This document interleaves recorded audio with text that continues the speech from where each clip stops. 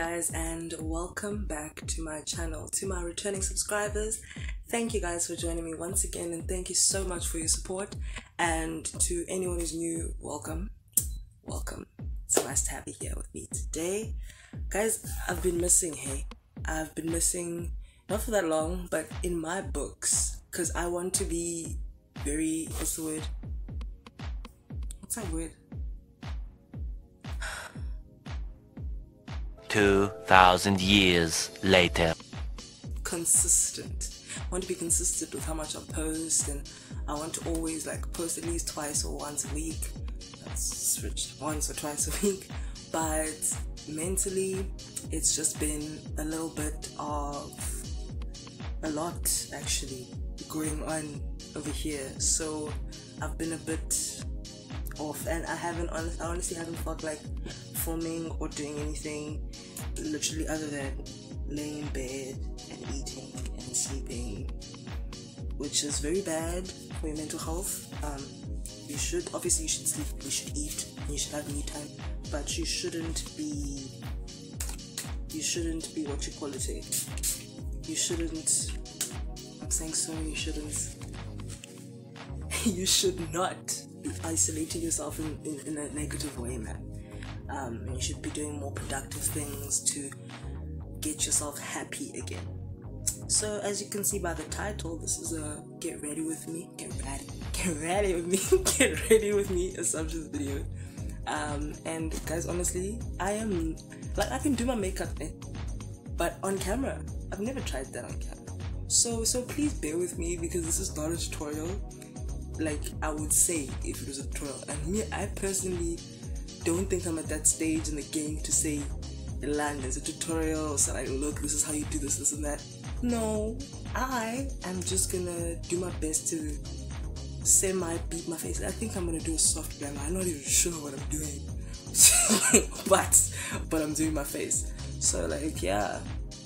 So guys, while I do my eyebrows, because these are very stressful things for me to do, and I don't even know how you talk while doing your eyebrows. But yeah, while I do my eyebrows, I will speak about how important it is to make sure that mentally you're healthy, dude. Because yeah, it's dangerous in there. People, I always say my favorite spot is not here, because so much goes on in there. And the thing is, no matter how much you try distract yourself, I guess, because I have so many distractions that I could use. I don't really count social media as a distraction, because social media can also be a trigger. So I guess it is a distraction in a way when things are going well on social media, when you're enjoying what's being spoken about on social media. Otherwise, with regards to the gender-based violence and all of that, yes, we need to hear about that. We definitely need to hear about that, and everyone needs to hear about that. It needs to be spoken about, and it must be a constant dialogue. But obviously now, it plays on the mind. It will stress anyone out, and it's supposed to, because it's supposed to make you feel uncomfortable. Because why should so many people be suffering, and why should people be quiet about it, So it's things like that that will obviously be a little upsetting to see on the timeline or whatever. But other than that, I think social media is a fun place. Like Twitter, Twitter, guys. I like it there. I really like it. I don't even know if my eyebrows are okay to move forward with right now, because I can barely see what I'm doing, because the flash is so strong on my eyes. So now when I look at myself in the mirror, I still have those spots, and I cannot see. What am I doing? I forget that I'm gonna put on concealer now. Oh, and by the way, this is funny. I use a baby toothbrush thing instead of a spoolie, because it just works better for me. I have the spoolie, but I really don't use it, because I prefer this more. I feel like one eyebrow is more arched than the other, so I'm gonna have to, but I'll fix it with the concealer anyway. So yeah, it's good to have distractions. Make sure that you're floating, you're keeping your head above water, because once you sink, it's okay. What did I do? This is not the that was my lap. But yeah, now is not the time to what was I saying? Oh yeah, keep your head above water. It's very important, because it's not nice to sink, guys. It's not nice to sink. I'm not saying that I was sinking in the past few days, but I really wasn't present really, and I'm also looking for a job. So now it's just the thing of, I graduated in when I graduate? In April, and I wasn't supposed to be in South Africa this year even, and now Corona came in, you know, all of that. It's just, that's what bothered me about this whole situation. But anyway, I want to move into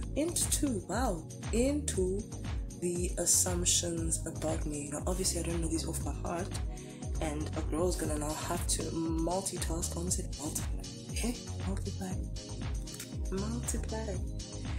multitask to read out these assumptions as well as answer them. So the first assumption is, you know, I remember this one off by heart because it's from a song, and I think this child is pulling my leg by saying this, but then also saying something sensible. Ignore that. Once upon a time, not long ago, she was a hoe. You were a hoe? Anyway, that's the assumption. Hey guys, you know, all I'm gonna say about that one is that first year university is like, I don't actually see. First year university, guys, it's lit. New people, new place. Well, technically not a new place per se for me, because I've lived in PE all my life, but not even new area, because I've been in Summerstrand before. new surroundings. Well, not new. It's just new people, okay? And even NMU wasn't new surroundings for me, because my mom's friend who I'd carpool with to school is a lecturer. She's Dr. something at NMU. So she, when we'd have to like do projects and stuff, she'd let us do them at her office on campus, South Campus. So I've known South Campus for maybe, I knew it for like a couple of years before I was in first year, so it wasn't new to me in that sense, ne? But anyway, yeah man, first year was exciting, it was great, it was grand, it was a nice time, new friends, you know, freedom, stayed at Res. Don't ask me how I stayed at Res when I'm from Port Elizabeth. My mama just does things. Shout out to mama. Anyway, so yeah, I stayed at Res. So now I'm new at Res, and you know, freedom is great, and yeah man, that's all I'm gonna say about that. It's just, everything was very, very easily accessible. It was great, man. It was great. Enjoyed it. It's tense sometimes, but enjoyed it very much. That's all I'm gonna say about that assumption. Next one is, you don't like cooking. I'm not gonna lie. I can cook, right? But I can bake. And if you had to put the two in front of me and tell me, would you rather cook for the rest of your life only, or would you rather bake for the, like, this is a stupid analogy, but like, bear with me, excuse me. So would you rather cook for the rest of your life, or would you rather bake for the rest of your life? I would rather bake for the rest of my life, because I'm an amazing baker. I personally bake better than my mother. She cooks better than I do, obviously, and I bake much better than she does. And I like my lane, and I stay in my lane. here at home, to be quite honest. Like, I've literally probably cooked twice since I've been here. And I've been here for a while, man. It's been a long time. So, yeah, no, I've been here for a while. But it's fine. It's really fine. So it's not that I don't like cooking. I do. It's okay. It's okay. All I'll say is it's okay. I prefer baking over cooking. It's just what I'm better at. Like, my baking flows literally, it flows. Like the word, what's the word? Insinuates? You know, me and big words,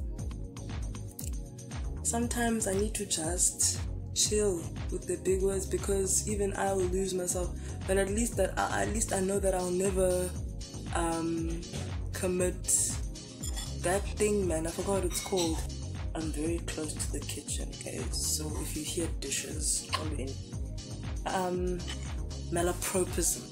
When you use a big word that sounds like another word, but it means something completely different. I think that's it. I hope it is, because now if I got that wrong, yo, dance. But yeah, I like baking. Third assumption, I think this is like 3rd out of 11. So now the third one is you can fight. Hey guys, so funny story. Literally, was it last year? Yeah, it was last year. Yeah, I went to parties and I hit 2 men, but hey man, they were being disrespectful. And the thing is, one tried to fight back at a point, but then no, this is the 3rd one at another event. Never mind. I don't beat people on purpose. It just happens. And the thing is, I don't like being disrespected. Like, don't walk over me. I'm not your doormat, man. So if I literally made that promise to myself at the end of 2nd year. I think I said that was my New Year's resolution for 2019. I said I'm not gonna let it happen. Like, was a bad one, because clearly that's the only way to get through to some people. So yeah, those are the only fights that I've been in. The last time I was in a girl-on-girl fight was primary school, grade 7, and my girl she hit like that, and like, you're hitting my head. So first of all, betting nonsense, and then you're hitting my head and you're giving me a headache. So I was already like really annoyed, bro, man. Just 1, 2, and it was over. So I think I've got hands, and I believe I've got hands because my mom scares me. I've had to hold that woman back before, and it was difficult. It was difficult because she was in the mood. And the thing is, it's like I noticed it from the one time I wanted to hit someone at a party, like a chillers, man, and someone stopped me. I was very annoyed, and now I realize how strong, when you're angry, you're strong, bruv. You're literally rushing forward because you're trying to teach somebody a lesson. I'm not even gonna like heavily apply the foundation because like there's no need. In my opinion, there's honestly no need. But yeah, guys, going on to the 4th assumption. Just putting some of this stuff on my guys. It's very brown. I'm not gonna tell you the real color of this thing, but I promise you it hasn't been used that much since it's been cleaned. So don't worry. I like my skin. As you can see, my skin doesn't look bad, which means I'm treating it well enough, and that means taking care of these things. And also don't look at the way that I apply my whatchamacallit, because it doesn't mean anything. Literally, like what works for me, okay? So please just leave me alone. Okay, did I say the 4th assumption? Oh yeah, 4th assumption. Thought you were an airy person, but actually you're actually in tune with your emotions. yeah, guys, a lot of people have that assumption, eh? And it's not even like it's said out loud. It's insinuated. I know that one is perfectly placed now. It's insinuated in like the way you react to how I speak about certain things, how I handle certain situations. So people will be like almost shocked that, oh, this is how you feel about something, this is how you are, and they won't say it out loud. But come on, I studied psychology, so like I know what I am doing. I am not daft. I can tell, like body language, facial expressions, and it's like fleeting things, man. Quick things. But I can see, you were thinking very little of me at that point, like hoping at that moment. Oh, some holy at that moment. But it's cool. It's cool. This wig is not down properly in the front, so excuse my raggedy hairline if you can see it. Shame it's not raggedy, but like I have to bleach my hair tomorrow, my actual hair, and dye it again. Yeah, did I say tomorrow? Wow, I am being very forward. Like I'm actually gonna do this tomorrow. Wow, but I need to do it soon. I meant, you know. But yeah, that was the fourth assumption. I'm not an airy person, guys. As she says, and she can see that I'm in tune with my emotions. Like, my name means love, and like I'm a very emotional person, and I am an empath as well. I hate it, but it's how I am, and you know, I think it's a blessing and a curse, and I'll try, focus more on the blessing side of it, of being an empath, because it's not cute at times, because other people's emotions are very overwhelming. When you're already overwhelmed with your own, imagine now you have a mental illness and then you're still dealing with the fact that you can feel as though, no, it's not cute at times, but it also helps you become a person that, like, you understand people, man, very well, and you can be there for other people. But you must always take care of yourself before you take care of others. So yeah, that's my take on that. Fifth assumption: you're a big softie. So you're actually a big softie. So it's along the same lines as the other one. And yes, guys, I am a softie. I previously would like to have thought that I wasn't, or I am not, but I am clearly lying to myself. So yeah, no, I am a softie. Like, I'm so sensitive at decades at the same time, and it's honestly a very annoying mix, but I am a very, very big softie. Like, I am like a teddy bear. Like, if you want love, come here, put your head on my very flat chest, and I will be there for you. But yeah, no, but also don't take advantage, because that's just rude. It's just rude. So anywho, moving swiftly along, we are jealous down, deadass, straightforward schizo, like diakrela, guys. And the thing is, my mom once told me I need to be careful because someone's gonna hit me one of these days. She said this to me in grade 11. That's been, it's been 6 years now. So all good.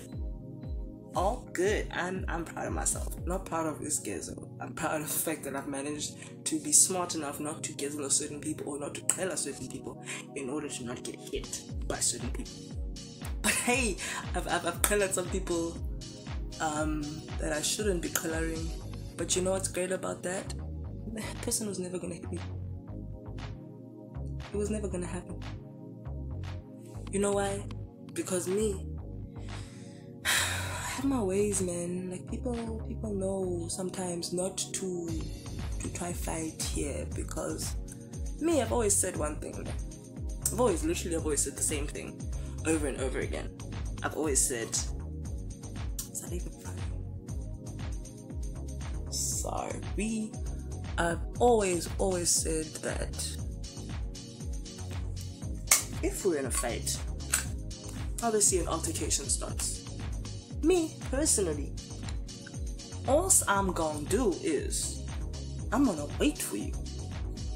And the thing is, if I bowel a fight, man, if I'm angry to the point where I really want to hit you because you're kids as well, not even that like a starting, I will bait you with my hands behind my back. This is very bad. Don't do this around kids. I will bait you.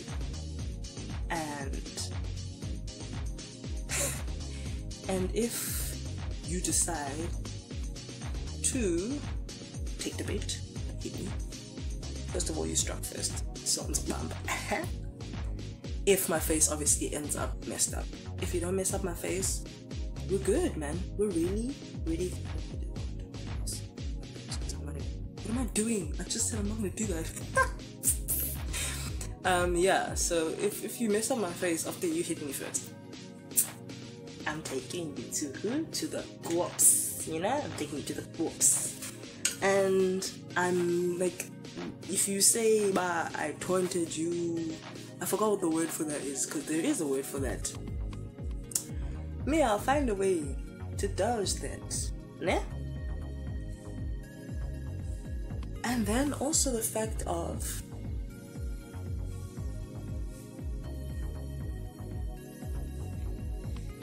if I hit you first, like that is rare, that is very rare, not really rare, but like it's rare-ish. If I hit you first, best believe I've got my ass covered, hey.